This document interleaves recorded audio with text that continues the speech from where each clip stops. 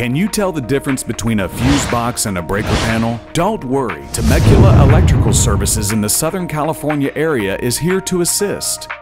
Both systems work hard to protect you and your home from electrical danger. The biggest difference is that the circuitry in the fuse box compared to a breaker panel is not as safe or reliable.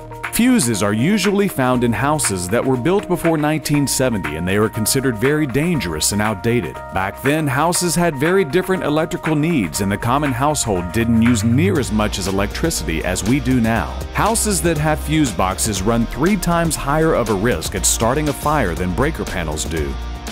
Breaker panels have one job, and that is to prevent excessive electrical current from going through electrical wires. They will trip or stop the flow of electricity to prevent fires. A good maintenance tip is to cycle them or turn them off and on once a year to prevent them from corrosion. In the Southern California area, Temecula Electrical Services is happy to assist you with any questions concerning fuse boxes, breaker panels, or any various electrical questions you may have. Contact us today.